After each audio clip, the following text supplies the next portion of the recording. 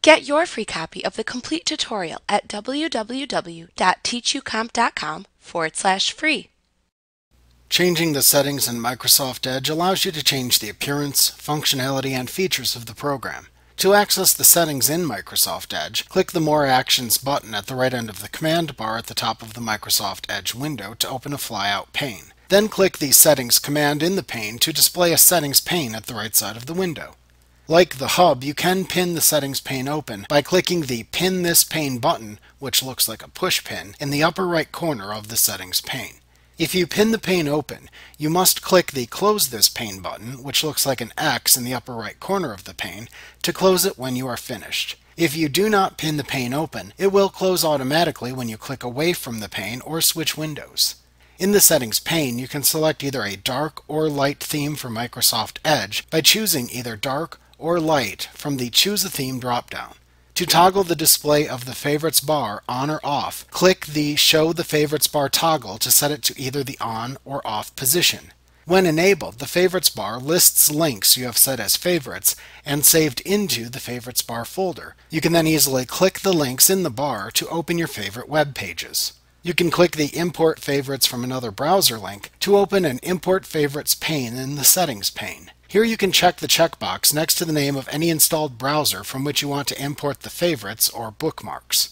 Ensure there is a check next to the name of the desired browser, and then click the Import button to import the favorites.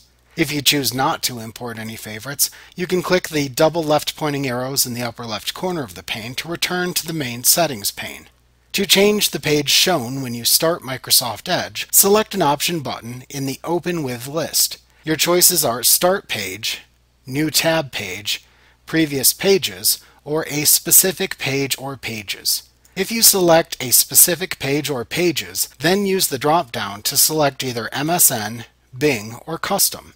If you select the Custom choice, enter the URL of the web page you want to display into the Enter a Web Address field, and then click the adjacent Add button, which looks like a plus sign, to add it into the list above. Any pages within this list will be opened when you open a new Microsoft Edge window. You can then delete any previous entry, which is often the default About:*Start page, by simply clicking the Remove button at the right end of the web page address shown. To change the content shown on new tabs when you open them, make a choice from the Open New Tabs With drop-down. Choices include Top Sites and Suggested Content, Top Sites, or a blank page. To clear browsing data, click the Choose What to Clear button under the Clear Browsing Data label to open a Clear Browsing Data pane.